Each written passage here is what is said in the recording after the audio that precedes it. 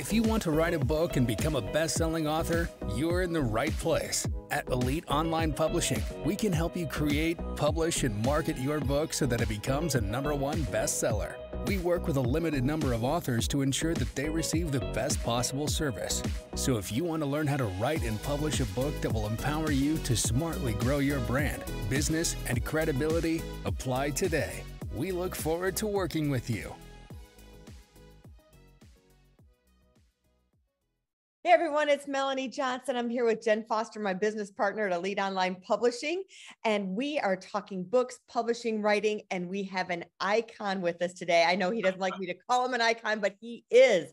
I'm from Michigan originally, in case you didn't know that, and my whole family are University of Michigan people, and Jim Brandstatter has long been the voice of University of Michigan football, but he is also a #1 best-selling author, and I know he's very humble, doesn't really need the bestseller in there, but we're a publishing company. We like to say he's a bestseller because he earned it.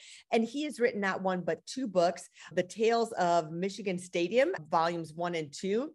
And he's here to share his experience and his journey writing, publishing, and using his book in his career. Jim, thanks for joining us today. Well, I should be thanking you both, because you guys were the ones that helped me in this last effort. And so Elite Online Publishing is an all-star and an icon in my book. Because you guys got this last project up and running, and we're still running with it, and it's going really well. And I really thank you guys, and it's great to be with you both. Thanks, Jim. Thanks for being here. Tell us a little bit about your background and how you got into broadcasting and why you wanted an audiobook. Well, it's kind of weird. When I got out of high school, I was a pretty good football player, and the University of Michigan was one of the colleges that came by and said, "Hey, would you be interested in playing football here on a full ride scholarship?" Now, I, being stupid, at 17 years old, I said, even if I don't play and I'm like cannon fodder for the rest of the team, at least I have the ability to get a degree from the University of Michigan, and you can't beat that. So it's a win. Plus, I'll always be challenged to know whether I could or I couldn't play Big Ten football. And as it turned out, I played quite a bit. I went to 2 Rose Bowls. I was a second-team All-Big Ten selection in my senior year. So that was my football career. And when I graduated, I immediately got a job in the media, which is what I wanted to do. I used to play around in the locker room and do voices like Howard Cosell and Kurt Gowdy and Ray Scott and all these old iconic voices that used to do television and radio sports over the years. And I just kind of parlayed that into a career. I was very lucky, got a job in Saginaw to start, then moved to Jackson, where I met my wife, and then moved to Detroit, and then was able to get to play-by-play, which is really my ultimate love. As I tell people, you watch the 6 and the 11 news, both of you do, where you're from, and there's a guy reading the sports, and he either talks about what has happened, or he reads highlights, or he talks about what's going to happen. I wanted to talk about what was happening right then. And the only way to do that is to be at the event and help the listener or the viewer through the event as it's happening. That to me was the challenge. No script. You got to go with it as it happens. And that's where I really wanted to go. And ultimately in 1980, I found a way to get there. I broadcast University of Michigan football as a color analyst and a play-by-play voice for 47 years. Awesome. And I was on the Detroit Lions radio network broadcast in the state of Michigan for 31 years. So that's how it happened. And that's how I got to where I am today. And luckily I was able to run into you guys just after I retired so that I could get this book going. And the play-by-play, as being a former newscaster myself, is way more fun than having to regurgitate the same the same stories day after day, and the follow-up to this story. If you didn't hear it yesterday, let me give you the background and tell you all over again. The play-by-play is way more exciting. But you interviewed so many people, not just doing play-by-play. You had the opportunity to interview so many sports greats. And then you got inspired to turn that into a book. And why did you want to turn it into a book, even though you had already interviewed them? Well, it almost didn't happen by accident. It was one of those things where it was an evolution. When I wrote the books, Tales from Michigan Stadium, Volumes 1 and Volumes 2, a group came to me and said, "Hey, you'd be a great one," because I've been involved with Michigan football since 1968 when I went to school there. But then in 78, 79, I was started to do their games. And so I knew all the players. I met Fritz Chrysler, some of these great iconic names in Michigan football history. They've got buildings named after them, and I met them. That's kind of rare. And so I was able to speak to some of those guys or people who knew them and interview them because of my relationship with Michigan football and doing audio and video for the University of Michigan Athletic Department in recruiting films and in scouting things. I was the voice. I was producing those things. So as that would be known, all of us who have been in broadcasting, you interview somebody, you save that stuff. And I had it on cassette tapes. I've had it on mini discs. I had it on all kinds of formats. I threw them in a box and I put them in a garage. So I retired. This is 25 years after I wrote the first 2 books, which I had interviewed guys and saved the interviews because I needed to quote them properly. And I wanted them on tape so I could quote them properly. Well, I retire and I say, I've got all this material. How can I repurpose it? And I listened to some of it and I went, you know what? You've got gold here. I've got the voice of the guy that scored the first touchdown ever at Michigan Stadium back in 1927. Wow. Telling me the story in his own voice. I interviewed him at a Don Cannon party when he was 94 years old. He was lucid and he loved every minute of the story. He told it like it was yesterday. And I said, man, I got to be able to use that. So at one point I was saying, I had to put these snippets together and I'll throw them on Facebook and social media. And after I listened to a few of them, I went, this could get bigger. So I went through the whole group of interviews, including Bo Schembechler, Ron Kramer, some of these other guys that I have done. And I said, this could be a book. So I sat down about 3 or 4 years ago and started to write the ins and outs of an audiobook using their own voices to tell the great historical story of Michigan football. And that's where you guys came in. We were able to work a deal where the audiobook and we transcribed all of that stuff into a paperback. So we've got a paperback and an audiobook of the voices of Michigan Stadium. And historically, it's an amazing collection. And I'm just hoping Michigan fans and football fans, college football fans across the country have an opportunity because I think it's kind of unique. And many people out there historically that have that kind of material might be interested to listen to it and kind of use their own old audio tapes to create the same kind of historical perspective on a subject of their own. I love that you repurposed what you had. And I love that you kept their voice, because that's the joy and the awesomeness of an audiobook is you can have different actors, different voices. And so to be able to have your voice, which everyone's used to and hearing all the time, right? Right. And then having these guys from their interviews whenever they played throughout the years and then having their interview, I think it's just amazing that you can capture all of that and take it and put it into one audiobook. Well, thank you. There's such a gem for people to listen to. It is. And part of the deal is, and Melanie knows because she's listened to Michigan football, people recognize me by a voice. Like I'll walk into a bakery and I'll say, give me 3 of your eclairs. And the guy will look at me and go, how do I know you? He doesn't know me by my face, but he knows the voice. But the beauty too of it, Jen, and it goes to your point, take, for instance, all of us have heard Franklin Delano Roosevelt say, this is a day that will live in infamy, right? Mm-hmm. After the Japanese attacked Pearl Harbor. When you read that, it's one thing. When you hear him say it on the floor of Congress, it's a whole nother thing. And when you hear Bo Schembechler say in his own voice with that intensity, I will never forget that until the day I die, it takes on a whole new meaning and a whole new life. And you're so right on that. The audio, saving those actual interviews, it brings that whole history to life. And that's why I'm really delighted with it and how it came out. Jim, you speak all the time, but now you had this new book that came out, the volume 2. Did it open up new opportunities where people wanted to interview you because you were coming out with this other book or get other speaking gigs? Oh, absolutely. Yeah, absolutely it did. And you know what's interesting? It's almost become, you've read that book, The Accidental Tourist. Uh-huh. Well, I'm like the accidental historian now.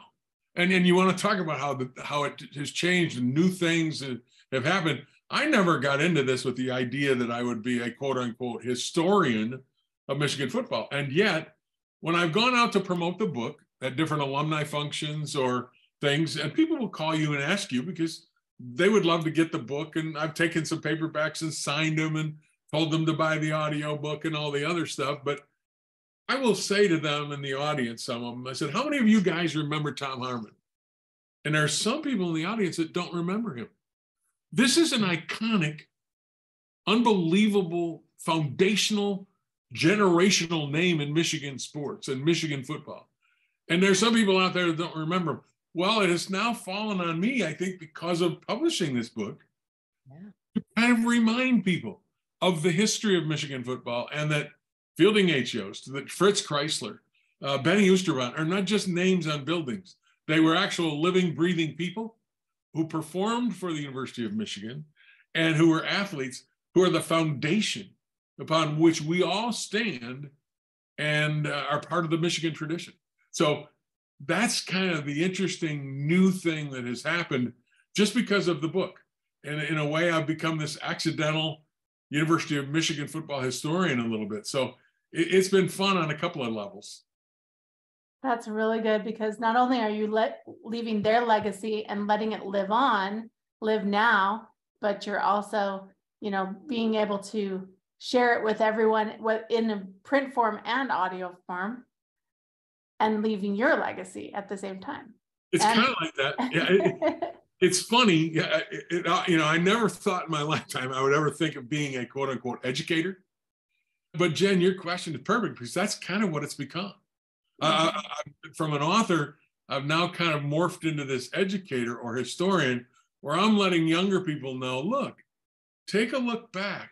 Google Tom Harmon, Google Ron Kramer, Google Ron Johnson, and some of these other guys. I mean, we are so involved with social media and the 24-hour news cycle and that kind of thing that happens, and the informational kind of era we are in. It changes. Something a week old is now 100 years old.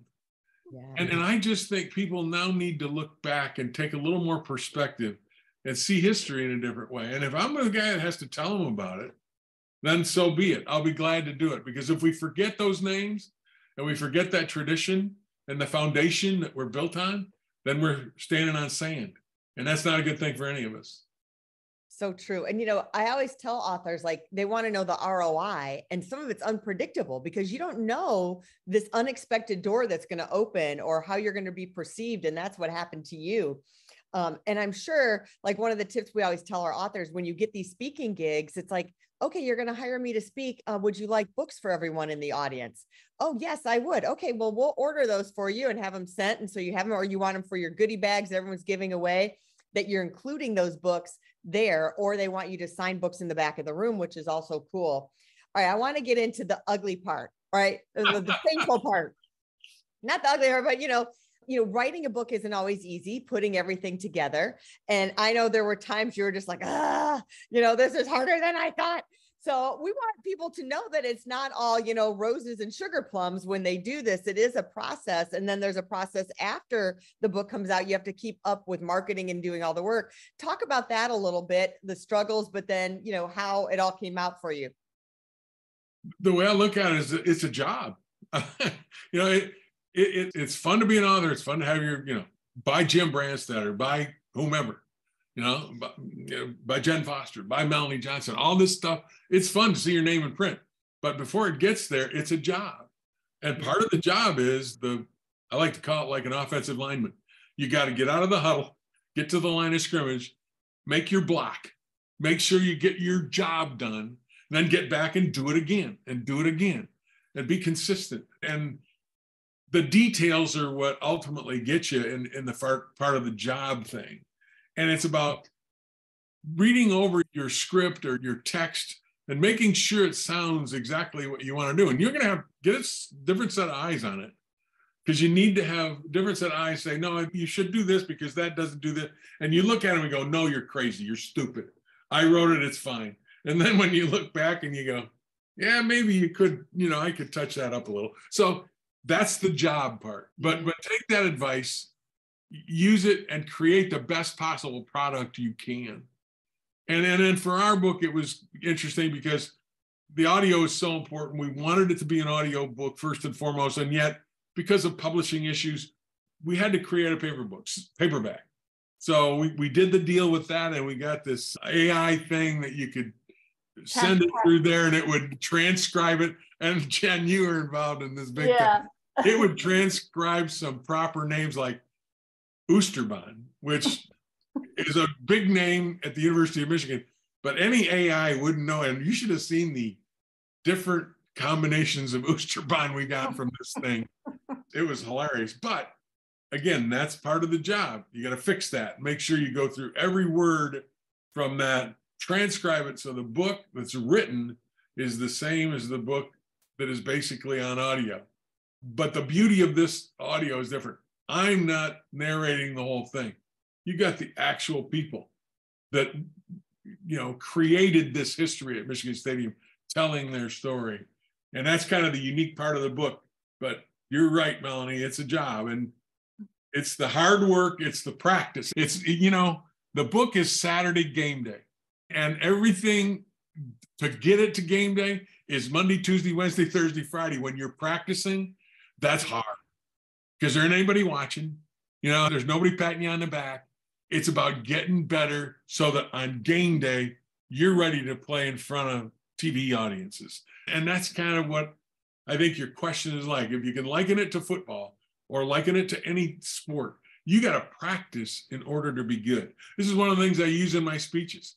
If you really want to be good at something, if you look at Tiger Woods or you look at somebody who's really good, what you haven't seen is when the camera wasn't on and they were out practicing on a practice range or doing something for 8 hours and getting blisters on their hands and their feet and everything else just to get to the point where they could be that way.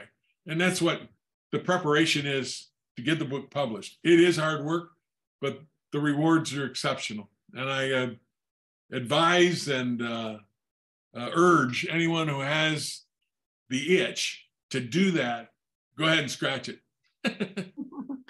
I love that about the work. It's the practice. You have this whole practice to get up to the game. And I always equate when they work with us, hey, your book is like the first play in a football game. When you're working with us, we're going to kick it into the end zone. You're going to score on the first play by becoming a bestseller. And then the goal is to keep you like on the 20-yard line. So you feel like you still have that momentum going. So I'm going to use but before that, guess what? We're on the practice field. So I'm stealing that. Exactly right. No, you're right. I mean, that's the way it is. That's the way I felt about it, is like, this is about practice. Because when I played at Michigan, Bo Schembechler was my coach. And he says in the book, we have, you're getting me going here on the book, but he says in the book, as part of I have a section in the book called Bo in His Own Words. And he says in the book, because I asked him one question about, the histrionics and the pregame speeches and the halftime speeches where supposedly it was rumored that he peeled paint off the walls and he got after his team and yelled at him and made him and motivated him. And he said, that's all crazy. I never did that. If you don't get ready to play on Tuesday, Wednesday, Thursday, and Friday, anything you say on Saturday is not going to work. Mm-hmm. And he says it right in the book. So that analogy is perfect. And if you don't do your work on Tuesday, Wednesday, and Thursday, Saturday's not going to be as successful as you want it to be.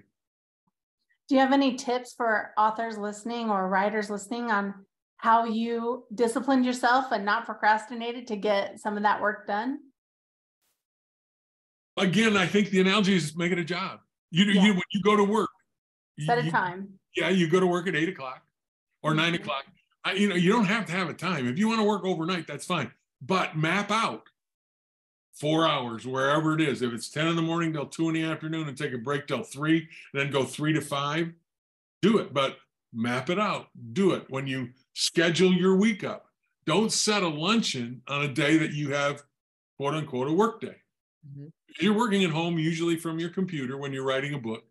And so that's all I would do is just have the self-discipline to say, this is my job.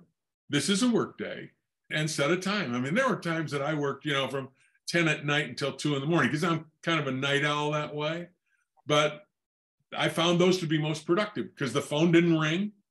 There was nobody emailing me, all the things that we have to deal with today in today's world, the communications aspect of all of our lives. Usually it slows down after 10 o'clock at night.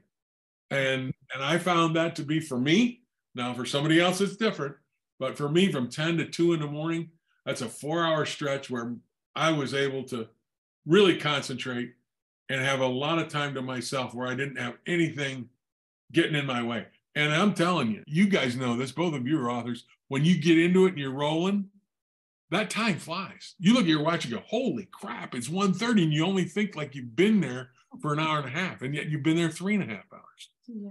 True. And you know what you were really great at is following for our deadlines. And I think having those deadlines versus like, oh, I'm going to write this book whenever I get it done. But if you're signed up and you're working with the team, whether it's your publisher and your other secret weapon, I'm going to shout out Kathleen Stevens. Oh, Kathleen. She's more than a secret weapon. She's a nuclear weapon. She's nuclear fission.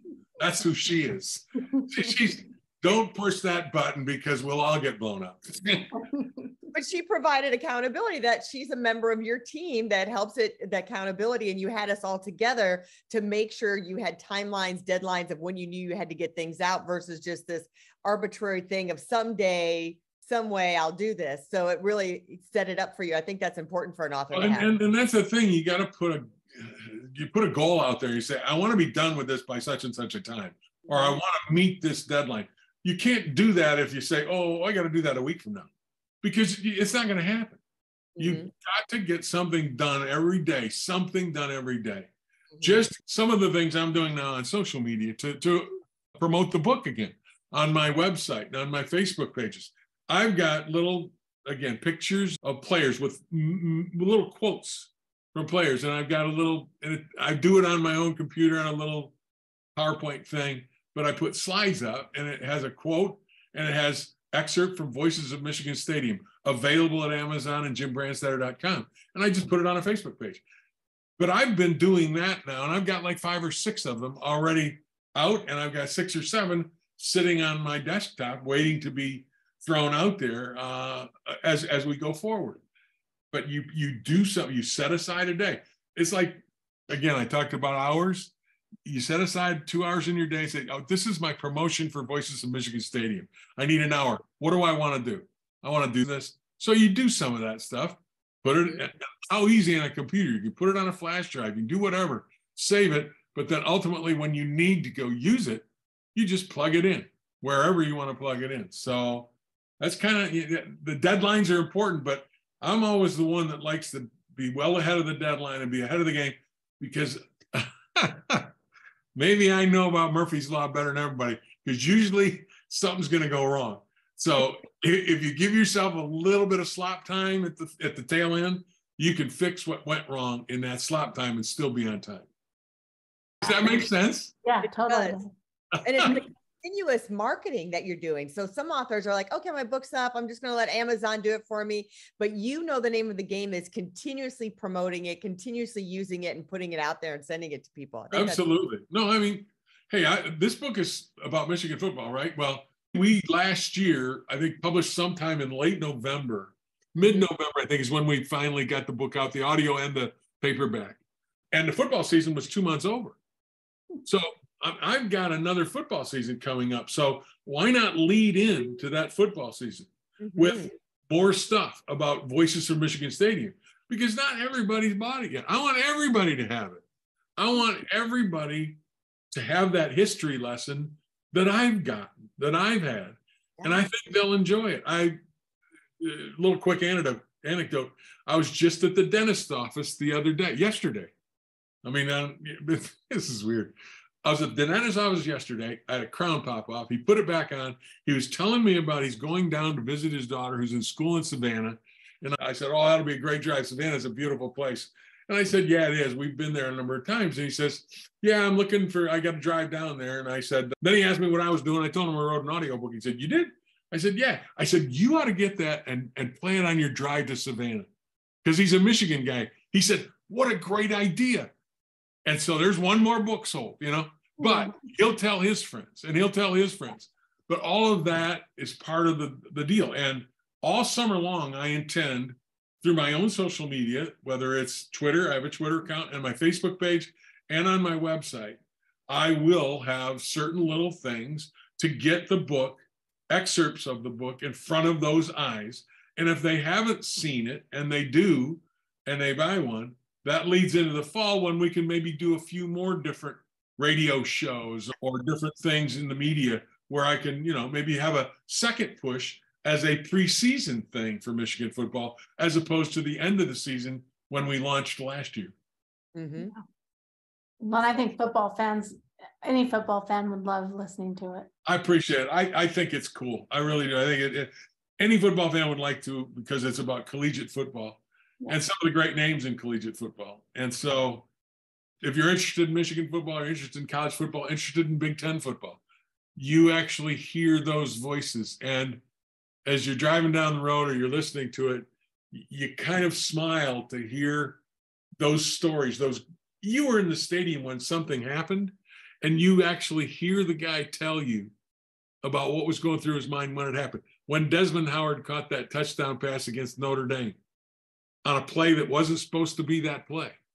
And he and his coach tell you that, well, Notre Dame did this. They rolled into a different coverage, and I thought they were going to throw this pass. Well, Desmond ran the wrong route. And Desmond says, I saw the guy jump up, and I said, I can get behind him.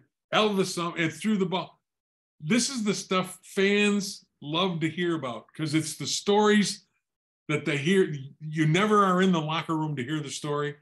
This book takes you in the locker room to hear the real story from the real player. And that's what I like about it. I can almost see this book visually, like as you're telling me about the interviews, because everything gets turned into, like, I could see the voices going in the background of the interviews, right? With clips of the things they're talking about, or of the player, and make it like a documentary, I think. So I'm seeding that out in the universe, that your audiobook should become a documentary. Oh, that'd be great. I always like to say my job as a play-by-play voice was to paint the picture. Because that was on radio when I did my work, okay? But think about this. You go to games in the stadium, right? You've been to games in the stadium. So wherever you sit, if I say interception, he's running down right in front of the Michigan bench, he's headed toward the goal line where the American flag is, and he gets over the end zone, you know exactly where you are. If your seat was across the way, you'd know he was on the opposite side of the field. So I try to, with that description, transport you to that spot. And so you can visualize it, even though you're on the radio. Because let's face it, everybody, your mind is a better movie projector than any movie projector ever invented. And you can imagine things in your mind and what it looks like a lot better than the reality of it. So that's why hearing these voices, you have your own picture and image of Bo Schembechler or Ron Kramer, or those old stadium pictures, those old days.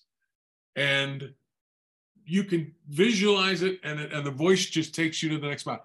One of the great things is that Michigan is wonderful an institution as it is, didn't have female cheerleaders until 1976. Oh, wow. Yeah, doesn't that sound like backwards? Well, but it was, that's the truth. They only had male gymnasts. And in the first year they did it, Don Canham's daughter, Claire, was one of the first female cheerleaders. And that's one of the stories in the book. She talks about how they wouldn't call them cheerleaders. They officially labeled them as pom-pom girls. They wouldn't allow them to be cheerleaders. They couldn't cheer with the guys at the same time. And there were op-ed pieces written in the Ann Arbor News about it. You talk about how far we've come, but that story from Claire is unbelievable. And she was on that first squad. And that's part of the history of Michigan football too, which we discuss in the book. So your image, that got my image going about Claire with their little outfits, and when the first women cheerleaders were allowed to actually cheer at Michigan Stadium. It's kind of cool.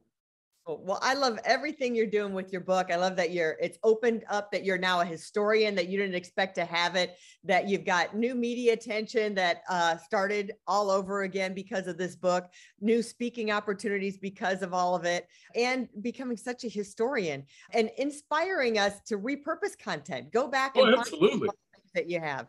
I mean, there's stuff that everybody has in their garage, and just use your imagination. If you're a writer, isn't that what we all do? Isn't that what we all have? So I think probably check out there and see what you got, your own personal experiences, your own little, even your journals. I mean, I've had somebody come up to me, talk about doing things. I always take journals when we travel with the family, do stuff of where we went and what we saw. And somebody said, you ought to take those journals and make them into a book. And I'm kind of thinking, well, maybe one of these days I'll go check those out and see what I wrote, see what we did in Hawaii back in 1980 or something like that, you know, and write a book called Travels with Jim and Robbie. I don't know. Yeah.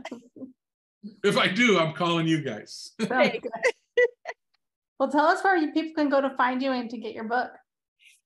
People can go find the book at jimbrandstatter.com. is really easy because right on the opening homepage is a little button you can click that says buy the audiobook here, buy the paperback here. Click it and it takes you right to the Amazon page where you can order the book. So Amazon is a good place to go to. Just search Voices of Michigan Stadium by Jim Brandstatter or go to jimbrandstatter.com.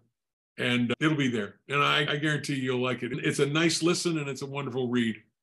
And where can they find you if they want to hire you to speak? Same thing. Go to jimbrandstatter.com. You've got a contact you page back there. And Kathleen and I will figure out whether I'm doing. Being retired, I'm trying to back away from some of this busy, crazy stuff and driving all over to do this. That's what, hey, I retired to get out of that stuff. Melanie, what are you doing? You're throwing me out there again to the wolves. Stop it. You're the busiest retired guy we know. And we know I got to stop this. My wife's killing me. She says, oh, you can't do that this week. We got to go over here. And I went, oh, I'm sorry. Well, thanks for being on the show. We appreciate it, Jim. And if you're looking to publish your book, repurpose your content, come up with content that you have in your head, we're the place to go. Contact us at Elite Online Publishing. Hit the author submission button. We'll see if you're a good fit for us. Have a great week, everyone. Bye. Bye, and thank you, everybody. If you want to write a book and become a best-selling author, you're in the right place. At Elite Online Publishing, we can help you create, publish, and market your book so that it becomes a #1 bestseller. We work with a limited number of authors to ensure that they receive the best possible service. So if you want to learn how to write and publish a book that will empower you to smartly grow your brand, business, and credibility, apply today. We look forward to working with you.